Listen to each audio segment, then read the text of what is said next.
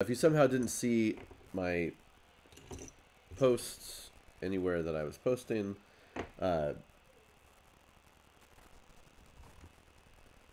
this thing is progressing by a lot. So now we can actually field this thing in a couple of different ways, as is. It's going to look a little weird because I've got just the knight laying down, but the arms can line up, you know, if I have some patience in doing it. But we've got melee arms. Rabid Wama says, you know, at some point they should just make a legit chaos army that the chat can summon it. You know, that's not a bad idea. Just gonna say that. We've got our carapace weapons. Those I finished a long time ago. Well, I put together. I mean, this thing obviously is unfinished, but one day it will be better. But then, oh, there are my arms. Come here, arms. It's not a good idea? Well, it's not a bad idea. So then we have gun, arms. Again, it's just going to look a little weird. Thank you so much for the resubscription, Melpomino. I appreciate that. Gun, arms. So say we want to go full cheese, full current meta, and do dual Avengers Gatling cannons. And we do one of those. Or if we want to do a melee arm and one of the battle cannon arm, we could do that, more traditional version, or if we want to do that one, we can do that one. So many options.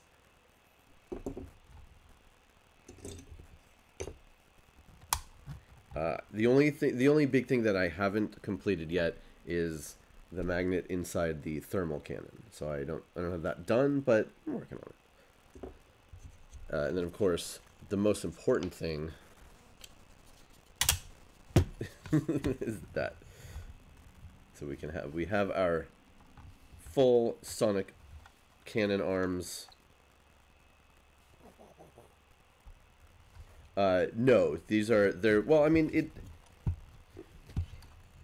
they don't fall off, but they just kind of flop around, which is not the worst thing in the world.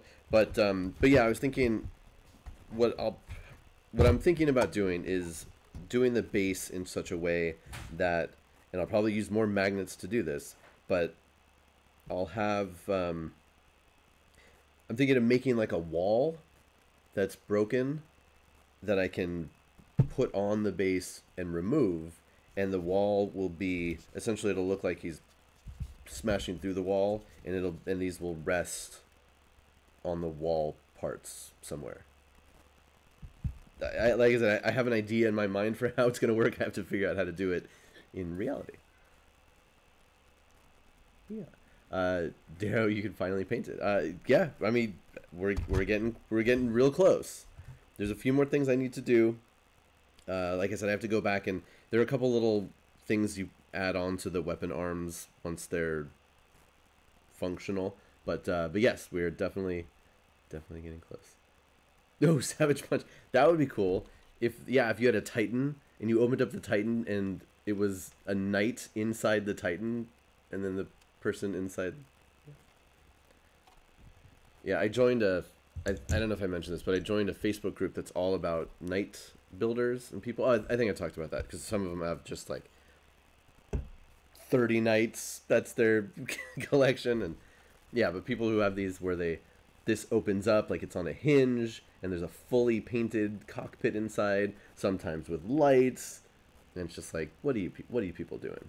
You're just out there to make other people feel bad about their own hobbies. I mean, that's the only thing Facebook is good for anymore, is groups, trading, and selling stuff. Hudsonizer, I did see your comment. I'd be willing to put my collection up against any responsible stick shaker. Okay. All right. But today's Figure Friday, which we could do modeling and hobbying on Figure Friday, but we're going to do some other stuff. We are going to look at first, and like I said, I've got a bunch of things around. Let's do, let's do Transformers. I haven't opened up a Transformer in a while.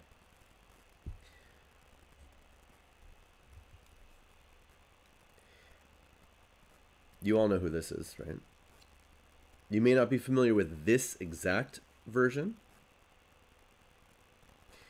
I've shown this off on the stream before. So this is Soundwave, Decepticon. Turns into a cassette player. Well, the original anyway. There have been Soundwaves over the years that have transformed into other things, as Hasbro has attempted to keep Soundwave relevant in some ways. Sometimes he's some kind of a music thing. Sometimes he's just a car and whatever. That's fine.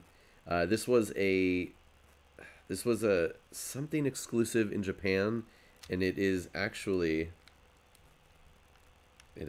ceased to function long ago. But you can see there's a chip holder in there. This is an MP3 player, Soundwave, which is pretty cool. It does transform not super well. Who's got the head in there? Oh, yeah. So Soundwave is cool. I have a couple of Soundwave. Ugh, this thing is always a pain to get back in there. It's on a spring, and it doesn't like to.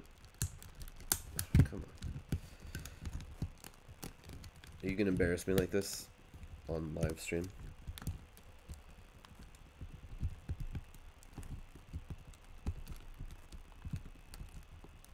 I can't believe you're doing this right now. Oh, so close. There we go. Woo! Okay. Hudson, go ahead with any question. I did have the original Soundwave. It's long gone to time. I also had the originals. Blaster, the Autobots cassette player. And then, of course, those toys are fine, but it was all about the cassettes. The cassettes were a breakthrough both in imagination and toy craftsmanship. If you're not familiar with what I'm talking about, I wish I had one, but I don't to show. So the original Soundwave toy was about this big, and its chest opened up. Well, its cassette player part, and there were little mini cassettes. If you don't know what a cassette tape is, you're gonna have to look it up. And you're clearly not as old as I am. But yeah, the cassette tapes were about yay big. And they were pretty flat. And they transformed into... I mean, there were a bunch of them. And they transformed into little humanoid robots, into various animal shapes. They had other parts that you would stick on to add stuff to it. But they were just really darn cool. And Hasbro and Takara made a ton of them. They were super easy repaints, recolors. Then later on they got even more crazy because they were actually combining cassettes. All sorts of crazy. I'm sorry. Look, I'm old, but I'm sure there are young people out there who are truly not familiar with cassette tapes. Yeah, so the cassette tapes were, they were the star of the show. When you bought Soundwave or Blaster, they would come with a few of them, and then they sold them in packs of cassettes, and just there were lots and lots of cassettes, and it was so fun to collect all those. I had a pretty substantial cassette collection when I was little. Those are all long gone. I have no idea where any of those things went. But over the years, Hasbro and in Japan, they've done some interesting other things to try to adapt and basically make homages to the cassettes. So, oh, and then here's a little itty bitty Soundwave I have. And this bottle cap style toys from Japan. The color is working fine. This toy is in black and white. And because it's in black and white, we don't know if that is Laserbeak or what's the other bird? I forget. Because there's at least 2 of every single cassette tape style. Okay, good, Hudsonizer. So you know. Oh, and I did see. So, yeah, Hudsonizer asks, which home buddy is most likely to be a robot? That's an interesting question. I don't know why, but my mind immediately jumped to Cameron. And it's not a dig to say that somebody might be a robot. Although, I mean, if we're talking like Star Trek universe, Jessica could certainly be like a lore type robot.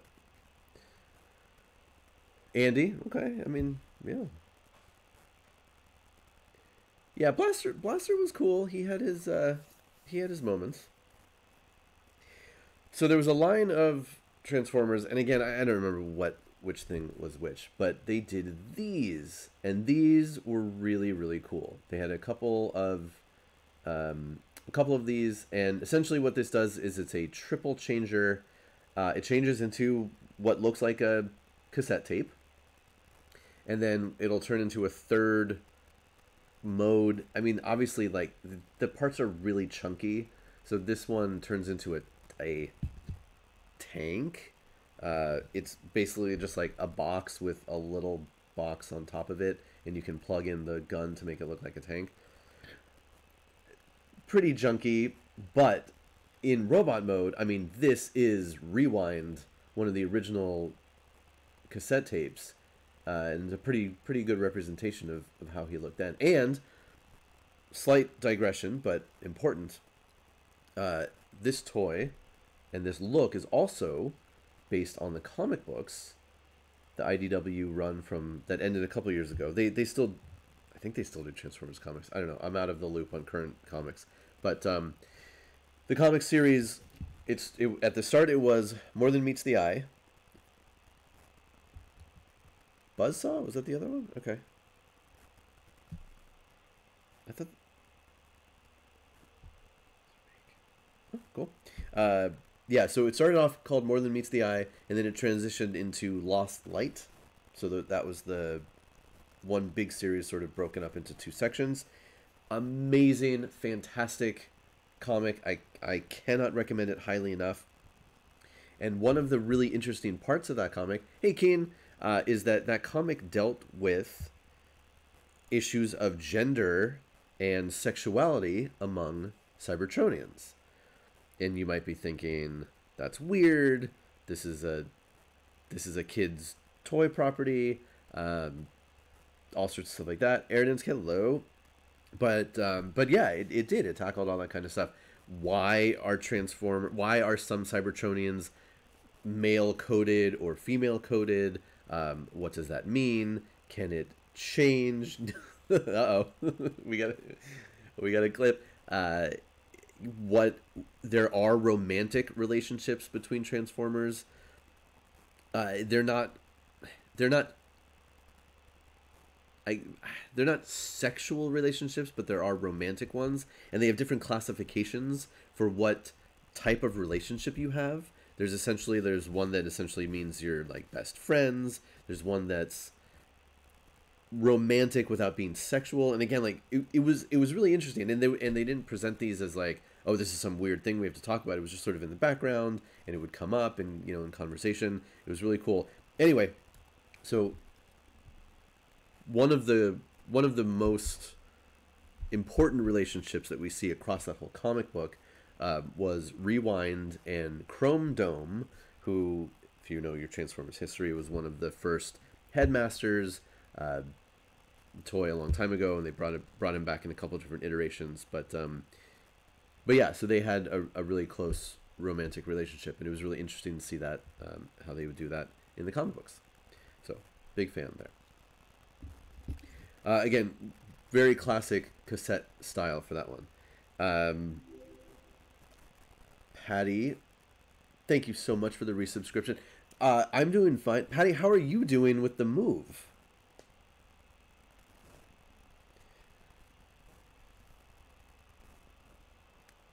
A third-party company, well, actually several third-party companies have made cassette tape style figures over the years. This one, by far, my favorite.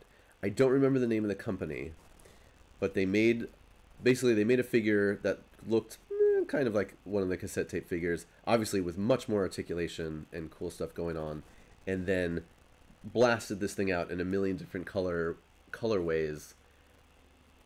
You can see, like Zardoz was just saying, like Rumble and Frenzy with these like pneumatic driver things.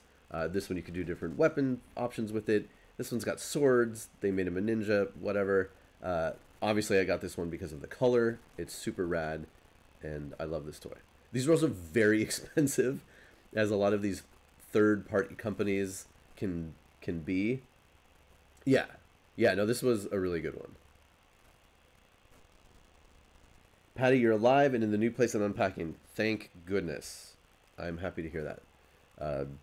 Moving is terrible enough on its own, and then your crazy situation made it even worse. But I'm glad you made it. Hopefully the new place is good. Then, more recently, and oh man, I don't even know, when did these toys come out? This has been sitting in my closet for a while. Then they did these. So this was the fall of Cybertron. Let's see if there's a year on this. Oh wow, 2012. Okay. All right. Well, this has been in my closet for quite a while.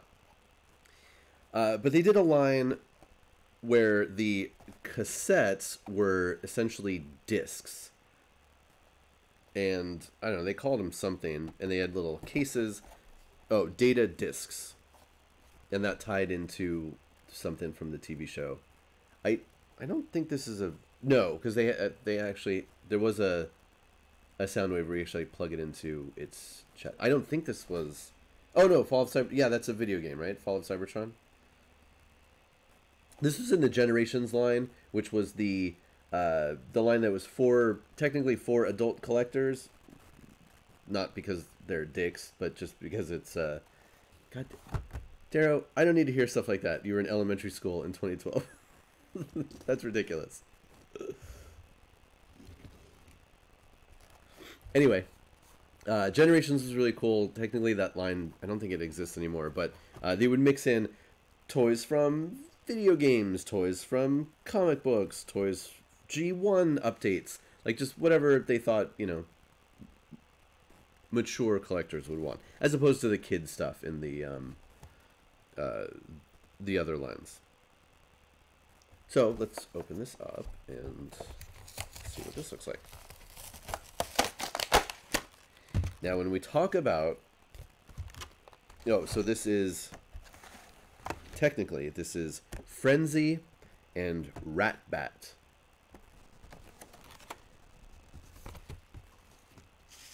And it says, Ratbat is the most independent of the agents employed by Soundwave. He spends most of his time away from the others, engineering complex financial schemes rigged to cripple the Autobot network. Decepticon Frenzy, on the other hand, enjoys the company of others, if only so that his sonic interference can cause chaos among those around him. Wow, so Ratbat is like a stock bro.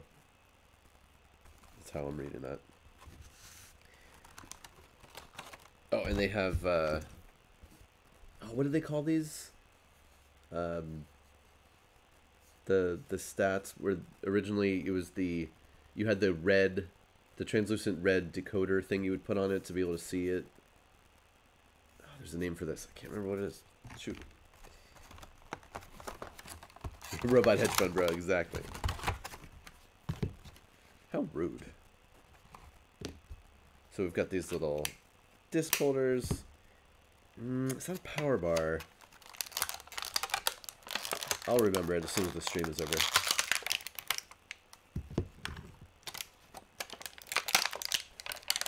Yeah, Keen, it's definitely a choice. Toy collectors, you know, some will keep things in their boxes, whether it's to keep them safe or for a perceived value. I, on the other hand, I open just about all my toys. Alright, so we've got Ratbat. He popped up even more from what he was in the package. And you can tell, like, on the side that just closes up, there's not a ton of detail. This is all like a sticker, so it's completely flat. Actually a pretty decent little rat bat head on there. And he's got some weird details in there. This part's pretty cool.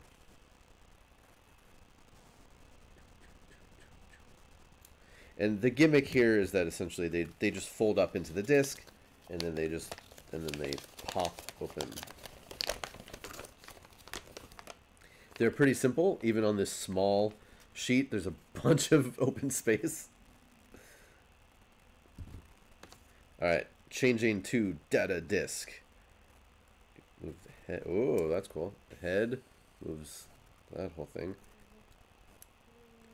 We fold it in.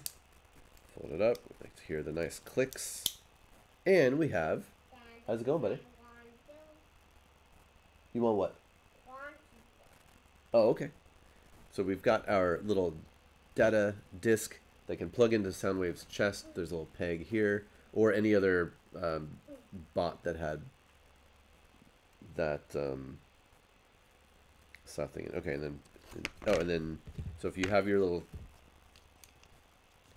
boxes, you can put them in the box.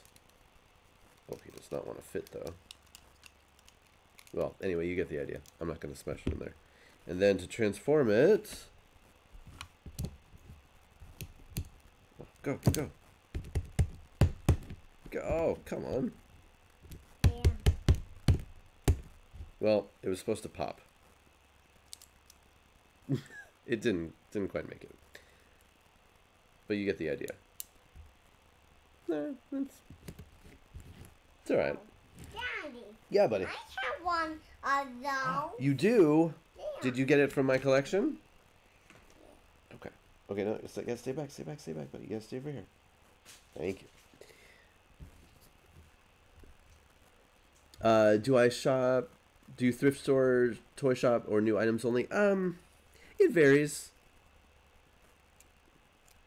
I'll look for toys anywhere.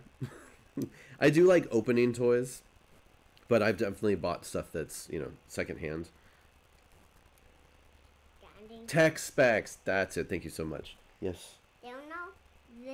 They're a little bit of fuzzy one and then one.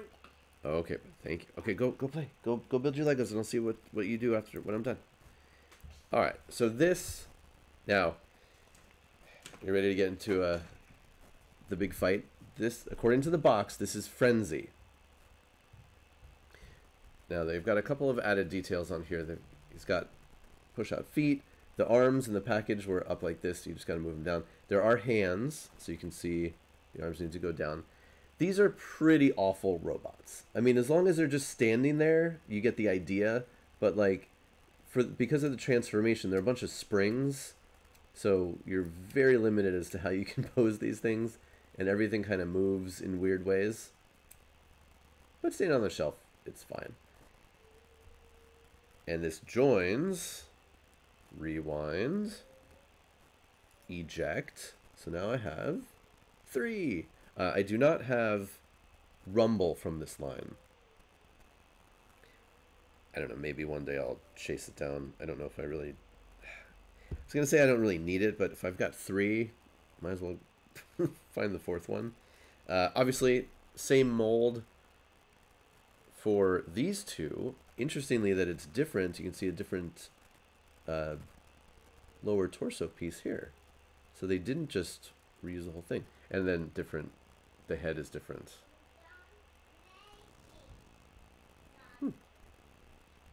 They all have the same transformation, though. They just fold up into the disc. Hey, buddy. Okay. I'm on my show, so you go play, and I'll let you know when I'm done. Okay? Go play some more. You can play with something else. You don't have to keep playing with Legos, but go play while I'm on my show. Okay? Then do stickers. Okay.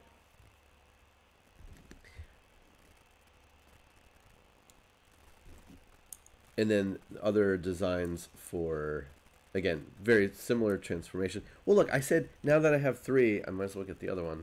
And then, of course, you got to have ram horn, the rhinoceros cassette.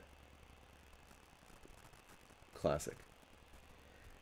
Now, there's a long-running argument among Transformers fans. What, you might be saying? Nerds have arguments? Nerds have points of contention? It's the dumbest argument of all, which makes it the best argument of all. Is this actually Frenzy, or is this Rumble? I've mentioned this before. I know some of you know what I'm talking about. Zardoz is maybe you. I think Arsenal Roy maybe. Rabbit Wombat. I think you know this one. So the original cartoon. This is a pretty dumb debate. So the original Transformers cartoon, we're talking 1984. Made. No, okay, Arsenal. Maybe it was Rabbit Wombat. I know I've talked about this before, and somebody knew what I was referring to. So cartoons in the early 80s, early to mid 80s, were done for, as cheap as possible. And often it was, maybe I'm thinking of somebody else. Never mind. Maybe this is new to everybody. Yeah, so they would, the designers, they would draw out what they wanted things to look like, and they would go to animators. You've got keyframes, like the important frames, and the ones in between would be animated by other people, and the color would happen in a separate thing. It's all this crazy stuff. So yes, so there were 2 Decepticon cassette people. They had the exact same shape and form. One was red and one was blue. And a couple of times they're referred to by name in the cartoon. More often they're just in the background, standing around, doing stuff. And yes, there are color swap issues. In one episode, the one who's there changes color. They refer to the different ones by different color, by different names. So there's a contention among Transformers fan as to which one is which. And this, if you're a Transformers fan and you have any interest in this, you fall into one of 2 camps. Are you ready for this? There is the fur rib camp and the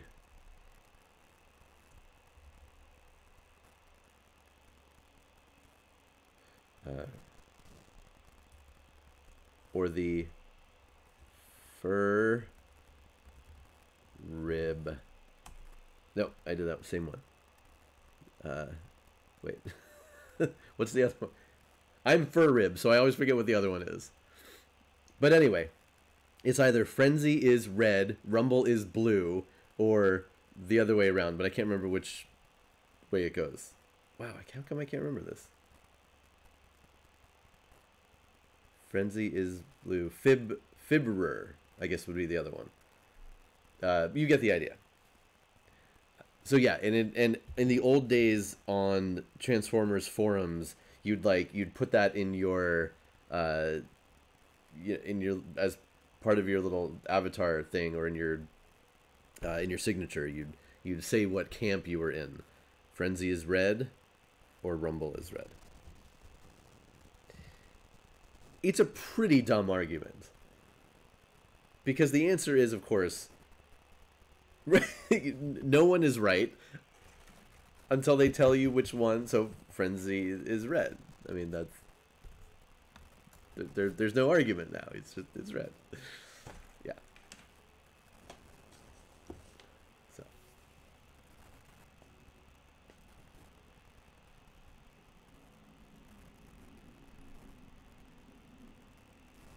Rumble is blue. Mm-hmm. So there's a little super nerdy Transformers backstory and a look at some cassette tapes and data discs.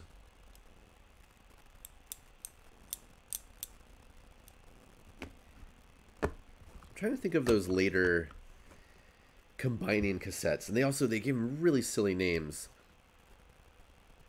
And then when they combined, the name combined for the combiner character. So there was a cassette that turned into a bird. I think it was an eagle technically, and a cassette that turned into a gorilla. And those cassettes' names were Squawk Talk and Beast Box. And then when you combined them, they became Squawk Box. Which is just the silliest thing ever. And then there was another pair too where it was like a tank and a plane. I can't remember the names of that one. But silly stuff. All good. Alright, moving on from Transformers. Let us look at, let's do Marvel.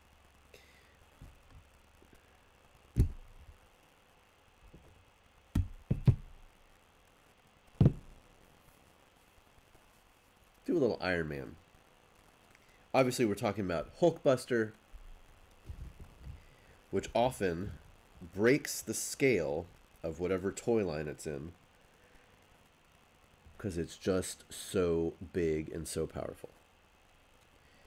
If they don't break the scale, then it looks really dumb next to the other toys because it's supposed to be so much bigger. Which they did basically with these Jada Nano metal figs. This is, while it's big and bulky, it is not really any larger than any of the other ones. But, you know, scale doesn't matter in little toys. Scale doesn't matter in most toys. So we've got a comic book style Hulkbuster here. These are MCU style. This one has the... How does this one work? It opens up so you can put a little Iron Man inside of it.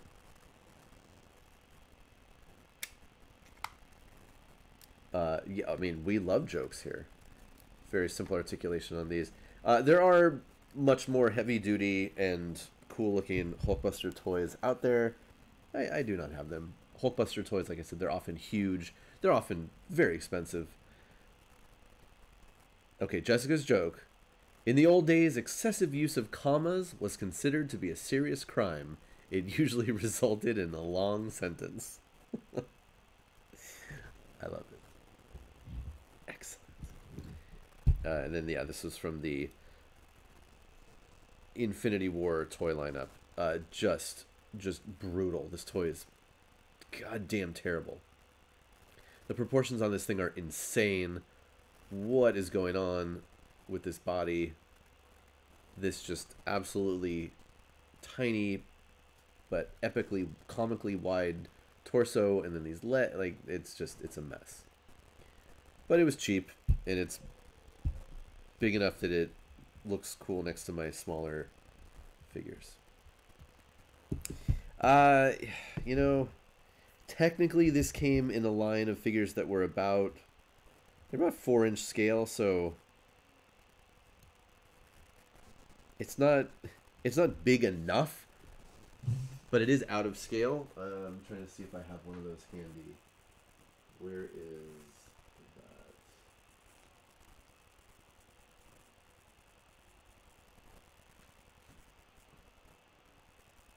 You know what? I don't know if I have any of the standard figures from this line. They were really bad.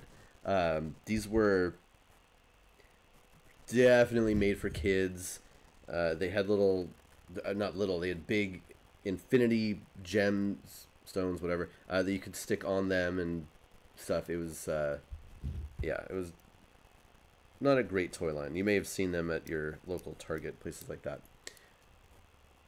Yeah, I mean, there's no way a person could, right, or Zardoz, yeah, unless you're completely sitting inside the top section.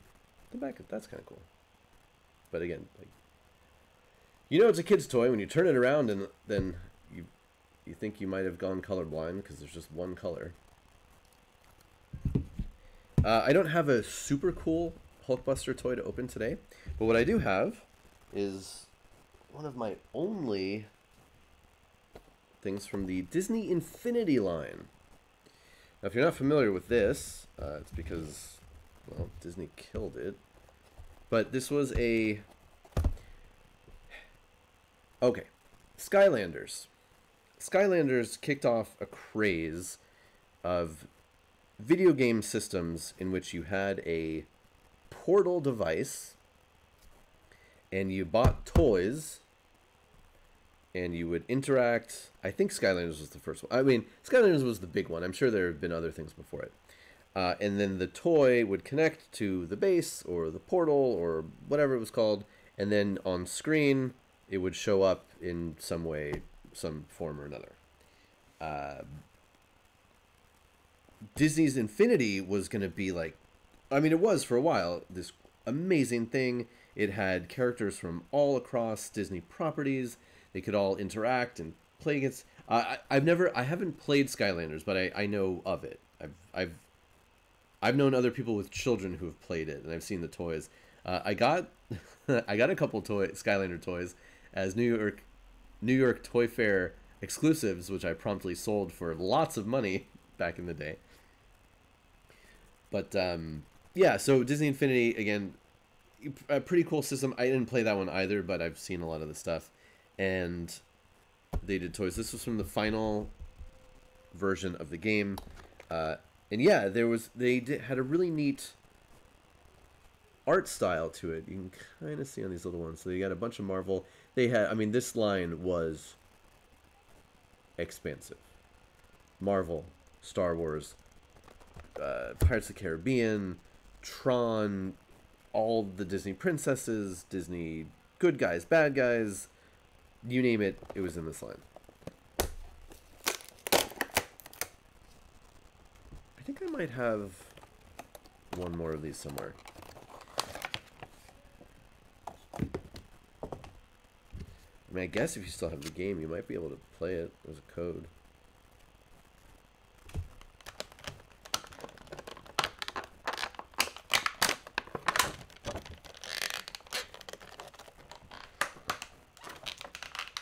Lego also had a game like this. I don't think that's still going, right? The Lego something Worlds. So it's got like this chip on the bottom. I always wondered if you could just pop this thing off, and then, like, if I wanted the toy, and then I can just sell the disc to somebody who wants it for their game. Right, yeah, Lego killed that one as well. So yeah, more of a cartoony style. Obviously chunky, but pretty dynamic pose.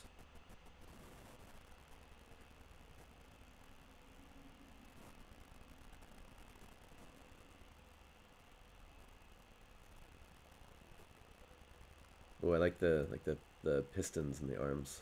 That's a cool back piece too. Yeah, this one was cool. I liked more of the robotic and armor kind of things in this line and this artwork. The human characters sometimes could get really goofy with their proportions, more cartoony than anything else. But yeah, this is neat. It doesn't do anything without the game. It just sits there. It's just a little statue. But yeah, it's cool. I picked up a few of these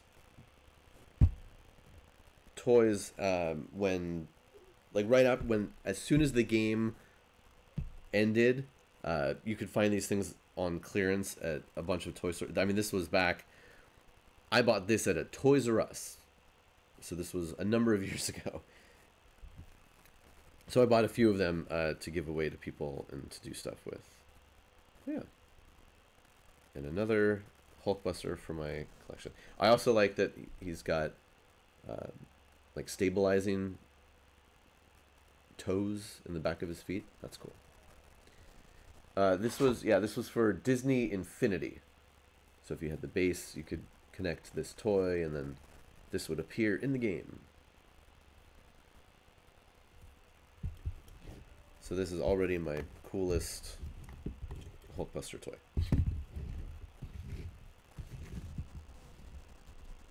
Hulkbuster. Although, you know what? Let me think. Because I do have some HeroClix Hulkbusters. They're not great, though.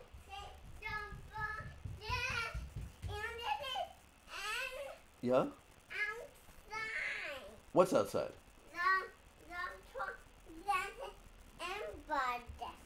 Oh, okay. We have that. Yeah. I said we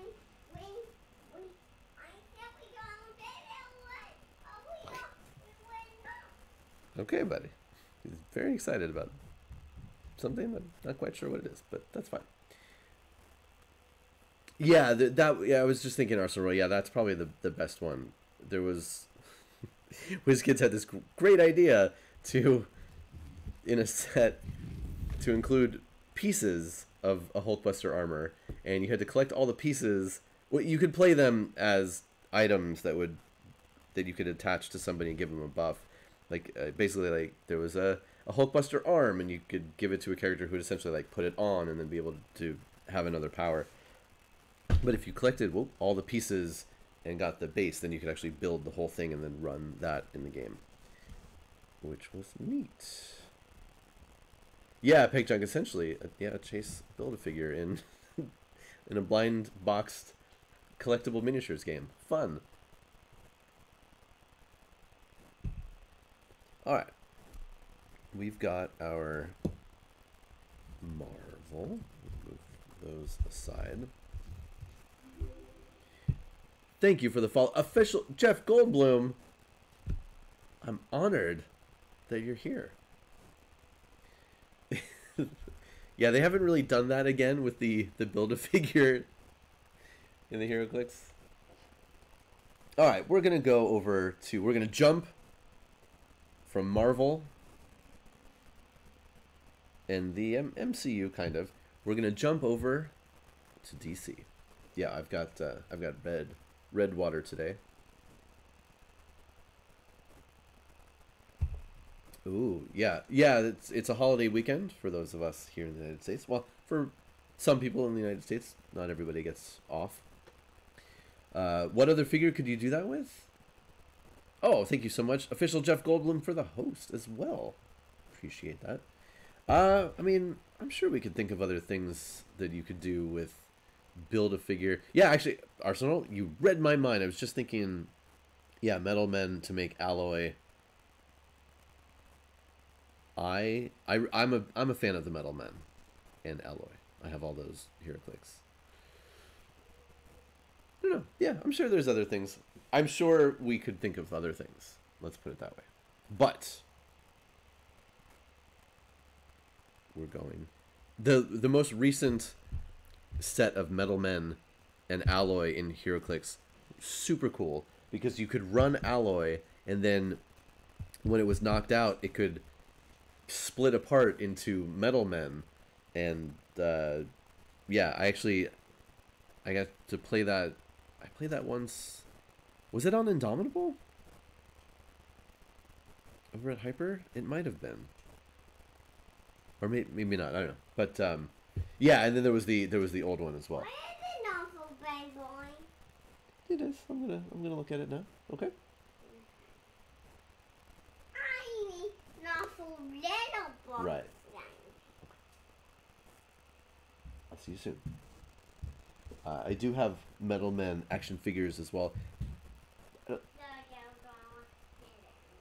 But like I said, we are jumping from Marvel and the MCU over to DC, and not only DC, but the DC animated universe. Yeah, so it's the last day of this week's camp. So Chris took Benjamin to camp, and I've got Max running around just doing whatever he's doing. So we've got Green Lantern, Hal Jordan, my favorite comic book character over the years, specifically from the animated movie Justice League War. Based on the DC Universe Warner home video. This was made by DC Collectibles back when that company existed. It does not anymore. I was always kind of... I saw what they were going for with this packaging. It's very clean, but there's just so much empty space. I mean, it gives you great views of the figure, but there's nothing else going on. There's no accessories, no base, nothing else doing. There's this little tiny band of images behind it. I don't know. It's a waste. And this was in the era of DC's Peel logo. So they added that to the package. That's why it has the one sort of cut off. Everything had to have like a peel. Yes, they stabbed Darkseid in the eyeballs. You gotta do what you gotta do. There's what he looked like in the animation. And then pretty simple. Buy some more. We got Superman, Flash, Wonder Woman, and Shazam. Now, the designs clearly based on the New 52. With some changes here and there. And again, if you remember, well, some of them. Wonder Woman in the New 52 went through several different design iterations. This is not exactly the comic book New 52. This is more the animated. It's a little bit different. Shazam is basically always just slight variations on the same theme. Same with Flash. Has some of the lines on there, but not a lot of the lightning. And yeah.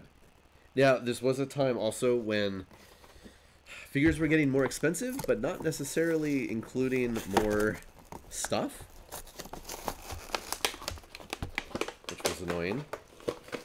But at the same time, and I want to give them credit, DC Collectibles was adding a lot more articulation that hadn't been around before. So even though you weren't getting other stuff with your figures, you could do more with posing them. Which again, for a lot of collectors, that's a big deal. For me, you know, as I've always said, the most important thing for me is that my toys look good on the shelf, because that's where they're going to be most of the time. And as long as I can have my figure in a cool, you know, appropriate pose, and it looks good, I don't need a million points of articulation. Articulation on a figure is generally ugly. You got exposed joints, they're hard to cover up, you got joints in weird places depending on the character design and the toy design. So I don't need a million joints. Lots of toys out there have too many for my taste. Marvel Legends. People love that line. I think often they're over-articulated. They don't look as good as they would have if they had less articulation. Ugh. Okay. So if you see, I don't know how well you can see, but there's some really shiny spots. And that is, it's like a grease that you sometimes get. Oh, fun. Oh, I wanted to mention, so I'm reading a book called Poorly Made in China. And it's all about Chinese... Oh, that sucks. Okay, well... Speaking of, so it's all about Chinese manufacturing horror stories, essentially.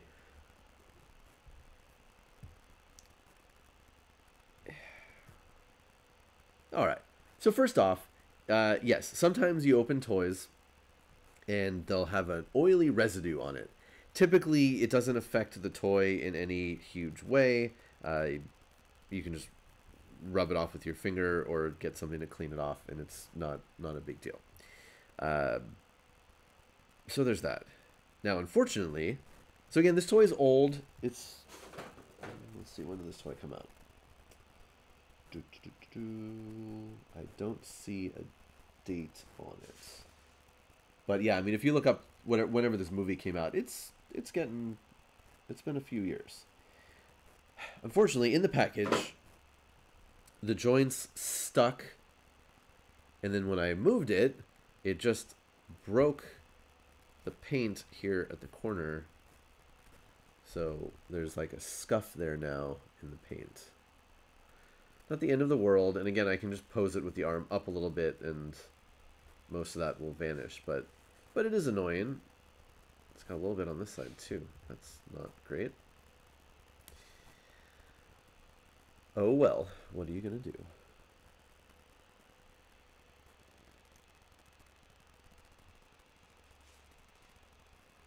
Yeah, there's like, they did the barest effort of painting a rectangle on his finger. It's a ring, sure. Okay, there are some really weird proportions going on this toy. I don't know how much you can tell. Obviously, he's got these really long legs, but check out his neck when you go in the side view.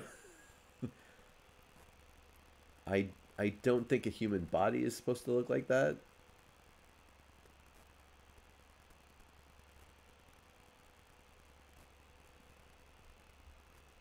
But it does give you some options for head articulation, up and down. I mean, that's a wild, it's a wild Adam's apple, and I don't know. There's he swallowed a melon. One thing that often happens with action figures is that a lot of times, and in this case, their heads don't go back very far, and obviously you can tell like that's just a limitation of the design. You know, how do you do the neck and the back of a head if you want a figure's head to be able to go back? Some do. Some toys will add a second neck joint where the neck meets the torso, so that joint can move back. It really, the reason why I bring this up is because sometimes when you have characters who are known for their flying, it's nice to be able to try to pose them in such a way, you know, where they're flying, and you want to get that head back a little bit. This one cannot do that. He can look down like a boss, for whatever good that's going to do me. And then straight, obviously, but not back. And side to side. I mean, it's a thing. Yeah, it's weird.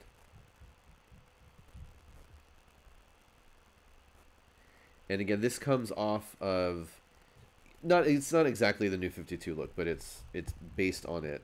And then if you remember your New 52 at the very beginning, when Jim Lee was in charge of the first illustrations for these characters and sort of the base that then other artists went off of, everybody had collars as part of their costumes or their uniforms. Hal essentially had the same costume as he had pre New 52. The big difference was there were like these weird shoulder accents, almost like it was armor, but it was hard to tell. Artists would do various things and kind of throw those away pretty quickly. Here they just kind of replicated that idea with just some neat little squiggly designs. Yeah, his little his sandals. They're glowy.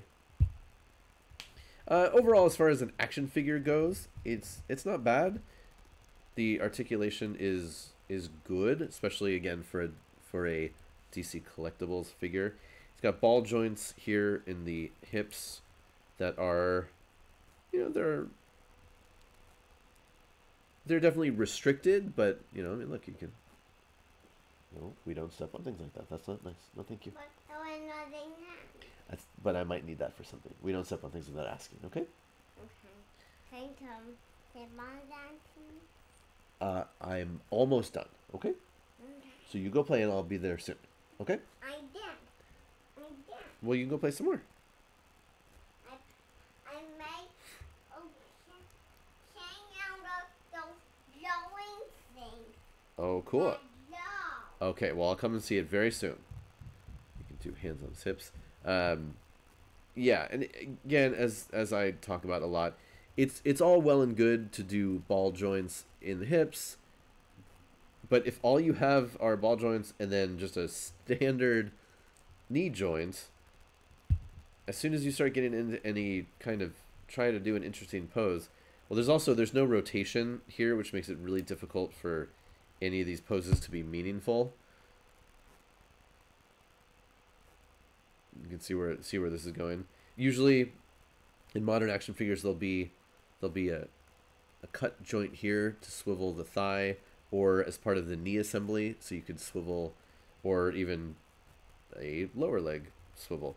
But there's nothing here, and no ankle articulation. So a lot of this, I mean, you can kind of give him like a little bit of a wider stance if you wanted, but most of the posability you can get here is going to be useless as far as standing up the action figure. Arms, there's a ball joint in the shoulders that it's decent. And then we've got a bicep joint and an elbow joint, which again kind of looks ugly depending on how you do it. And it's got this weird, it looks like he's got a spur.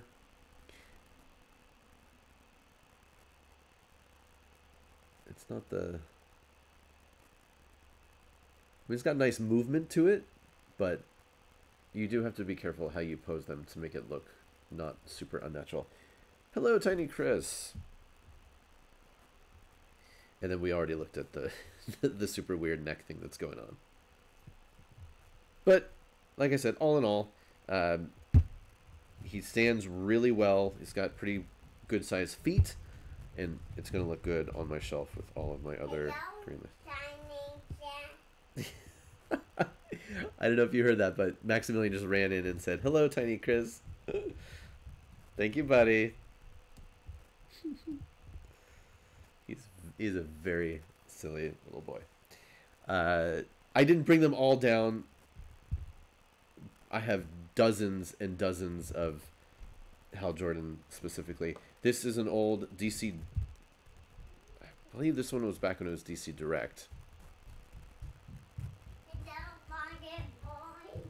Rocket Boy? Who's Rocket Boy? So here's an old style one. A little bit more severe in that face. And then a more modern. Okay, all right, buddy. All right. Then this, I really like this one. This was a cool style. A raised emblem here. They were getting into much more lifelike faces, especially with the color.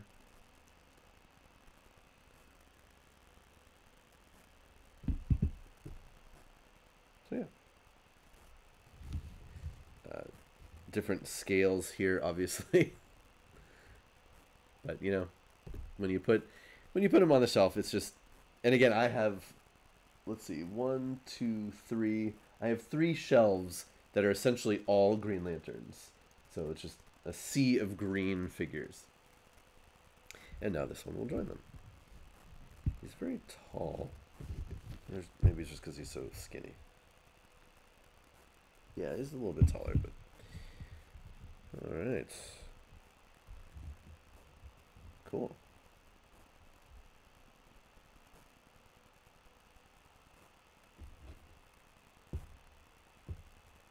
I just have to make room for him. My Green Lantern shelves are very full. Anytime I open a new one, it's like, oh crap, now I gotta reorganize everything. And actually, oh no, I have other ones that are waiting to go in there. Uh-oh. Well, I just made more work for myself. Yeah, there is a Green Lantern Corps TV show in development for HBO Max. We'll see if it ever actually happens. The only things we know about it are that it's going to have... Well, actually, we did get a little bit of an info dump about that a couple months ago. That it's going to be an anthology series. It's going to be in different time periods. So we're going to get Alan Scott Green Lantern in the 40s, I think they said. The modern Green Lantern, there'll be modern Green Lanterns. There are going to be a bunch of characters from the comics and new characters. Yeah, we actually have casting for a couple of characters. Finn Whitrock is going to be Guy Gardner. I am very excited about this casting. If you're not familiar with Finn, he's a mainstay on the American Horror Story series, starting with... Which one did he start with? He wasn't in there since the beginning, but he's been in the Carnival one, right? He was Dandy, and he was amazing in that. And then he's been in the other ones. He was in Ratchet. He's been in other stuff too, but he's cool. Guy Gardner is a fascinating character that's been done in so many different ways in the comics, and he's been in some of the animated movies. So yeah, I'm really interested to see how that combination comes together. Yeah, Erdansk. Yeah, you're right. We'll see. Hopefully, it won't be too over the top with that kind of stuff. But you never know. I also, man, I'd love for them to go super old school for Alan's costume. I mean, I'm sure they're not going to. I'm sure it'll be updated in some way. Hold on, let me grab some examples. Where's Alan? Where's an Alan that's easy to reach? Not that one.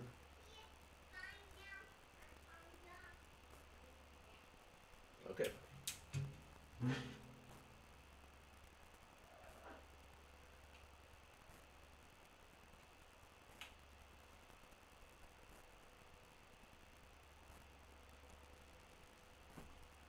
All right. Well, I can't reach the full size action figure, but this just gives you a sense of what his costume looked like, and it was yeah, vintage, baby. But what the hell, you know? I mean, do that. I want to see that on screen.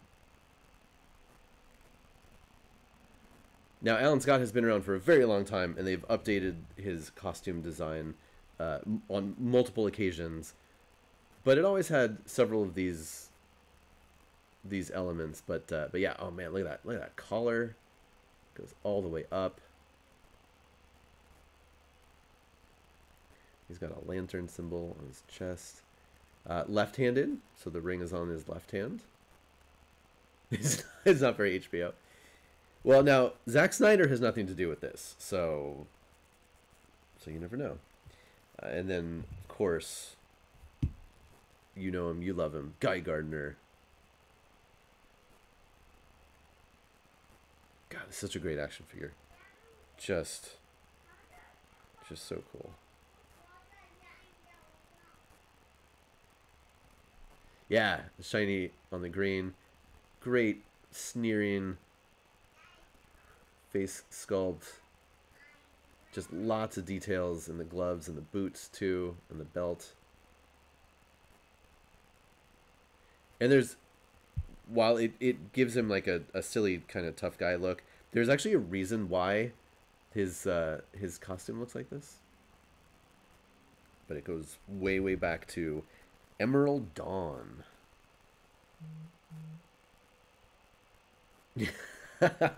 Ernest, that's a good point, but what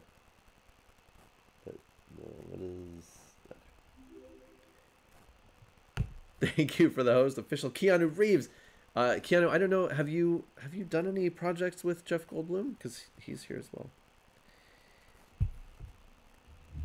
For a long time, Guy was also known for his extreme bowl cut.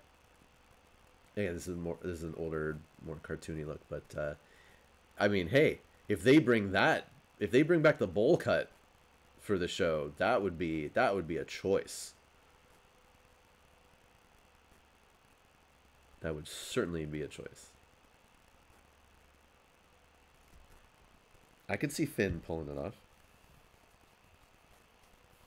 Yeah, and we've talked before, but Guy Gardner, truly an interesting an interesting character in the comic books. Started off as, I mean, he was a lawyer and a gym teacher, and he was like a good guy, but he had past issues with anger stuff, and just like a level-headed person. And then later he became just a joke character, Justice League International stuff, and then became more of a tragic figure. And then and then he had alien DNA, and he became warrior because he was a Voldarian. I think that's the right word. And then, starting in the Jeff Johns run, they kind of reinvented Guy Gardner to a pretty big degree, and gave him more reasons for why he had been not the nicest guy in the past. We got a cool love story. Well, we had a couple of interesting love stories with Guy Gardner, and then his absolute devotion to the core. Henry Cavill, welcome. It's a cavalcade of stars here on my stream this morning. And then notably, Guy Gardner would also wear some other color rings. He was a Red Lantern a few different times. He even had a Violet Lantern because he loves the core so much.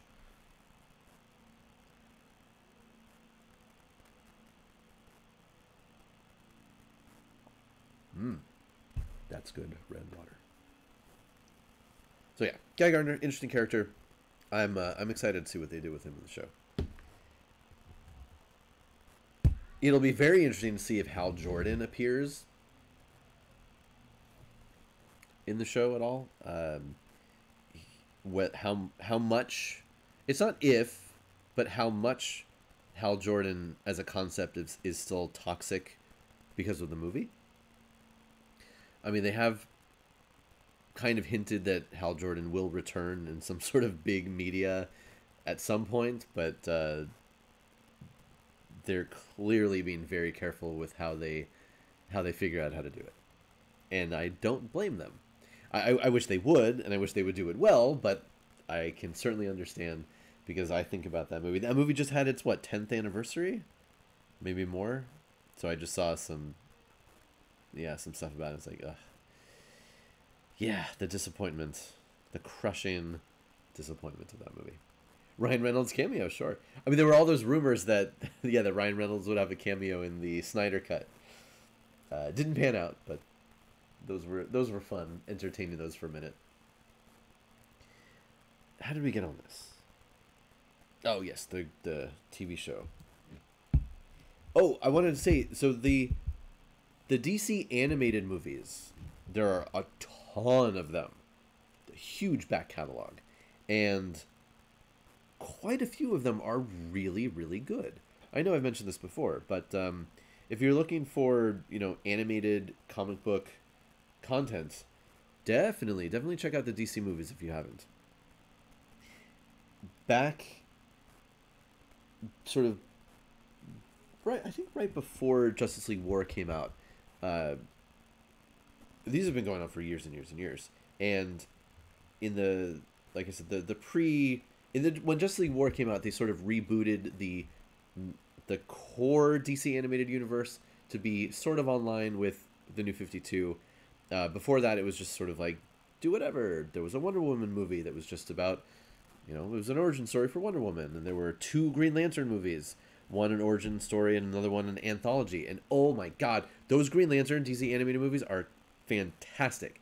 They're not always perfect with the lore, but what are you going to do? Great voice actors, super fun. Highly recommend those.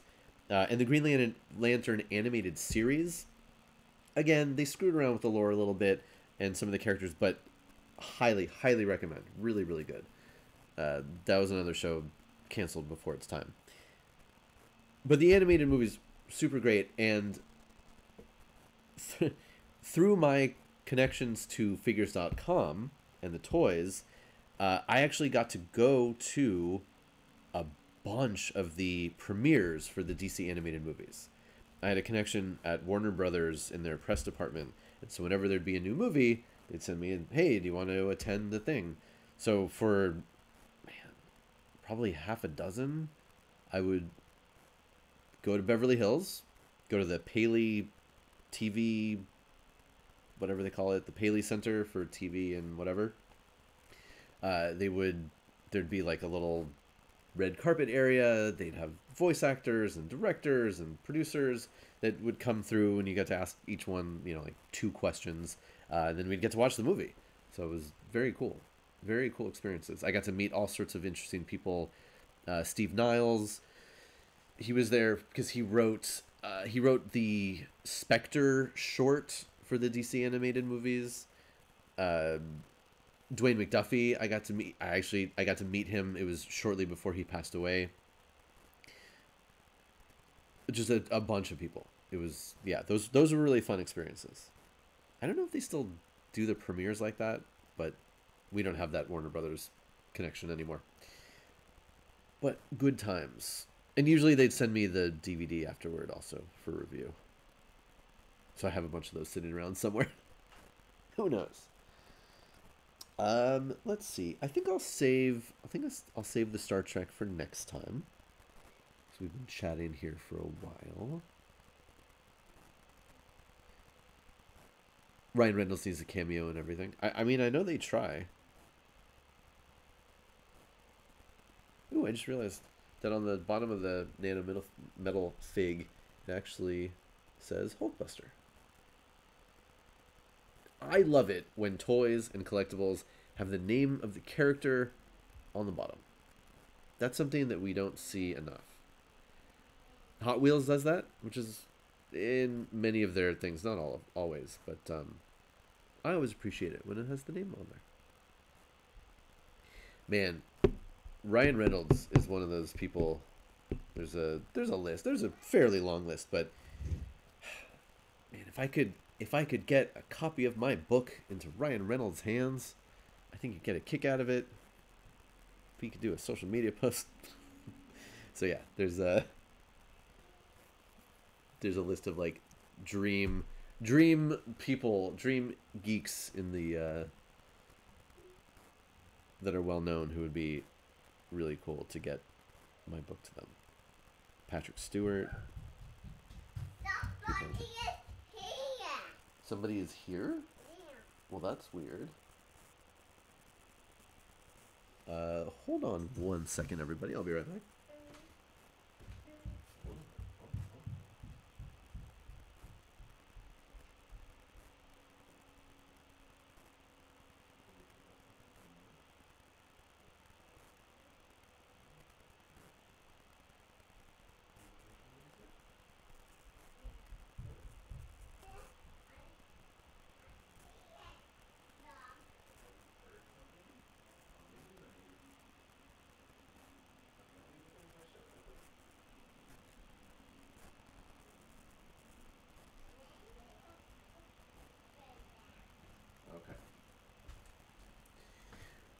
All right. Well, I don't see anybody.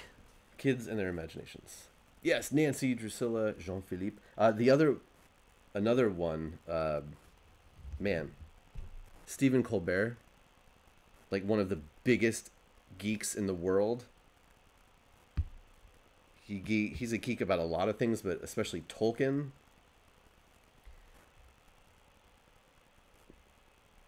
If you know anybody. If you know somebody who knows somebody, let me know. But yeah, always challenges with promoting stuff and getting famous people, famous influencers to get their eyes on your things. So yeah, like I said, I did have a Star Trek ship that I was thinking about opening today, but I'm going to save that because I can do a little bit more with it next time. There was something else I wanted to talk about. What was it? I don't know. Hey Max, there's nobody out there, okay? Please stop. Just go play. I'll be right there.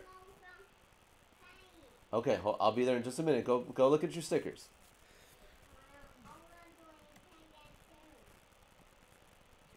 Theoretical physics. Oh man. So many theoretical physics. Okay, let's see. We should raid somebody. Ooh, let's do that. Thanks everybody for hanging out. This weekend is what? Well, this weekend is a big question mark. I'm going to be honest with you. I had a guest, a potential guest for the War Room stream tomorrow, and it fell through, as things do. I think we scheduled it before this person realized that, that it was July 4th weekend. And hey, totally understand that. It happens. So we'll reschedule that guest. But I am planning on being here tomorrow. I've got some stuff I am excited to talk about. Some Warhammer news and leaks that have happened about upcoming things, upcoming evolutions to certain games that I'm very interested in. Like Horus Heresy. So if you want to hear my thoughts on that, definitely tune in. Also, I want to talk about Assassins. I was going to do that with the Geeks with Shields podcast, but we just ended up just having so much fun chatting about other things we didn't get to it. So yeah, so that'll be... So I've got some fun topics for the War Room stream tomorrow. And then tomorrow night, Saturday night, I couldn't tell you. My friends, the home buddies, they are very busy people, and especially now, lots of work opportunities and social opportunities. I do not begrudge them this whatsoever. It does make group streams a little bit more of a challenge, so we'll see. I don't know who's available tomorrow night. I don't know where we will appear. If all else fails, we'll probably have another disco stream, Jessica and I. But I don't know. there might be something more than that. At this point I couldn't tell you. Yeah, no, exactly, Darrow. Like I said, I don't begrudge people. Yeah, especially work opportunities, seeing friends and loved ones. It is all good. Yeah, at some point we might switch, instead of like having a weekly scheduled group stream like this, we might switch it to, a group stream every couple weeks, or I don't know, maybe we'll look at different days. Because yeah, it's definitely getting tougher for all the buddies to meet up on Saturday nights. So stay tuned. We'll let everybody know on the Discord what's going on, and that'll be that. Have a great weekend, everybody. If you are here in the United States, happy July 4th weekend. Please be safe. If you don't need to do the whole fireworks thing, then don't. Stay home. Don't be around other people. We got this fucking Delta variant of the coronavirus that's bad. Yeah, don't blow yourselves up with fireworks. Also, please. So many dumb people out there. Hey, look, Max. Q. Maybe I could send a book to John Delancey. Although, again, I hear that guy's kind of a dick. Jonah Hex. He was a Confederate soldier, but he got better. Usually. Sometimes. Another comic book movie I don't necessarily recommend. Yeah. Lots of tangents, lots of other fun stuff we can talk about for another day. All of that being said, we are going to raid someone who's not always on overlapping my streams, but an old friend of mine back from Geek and Sundry days.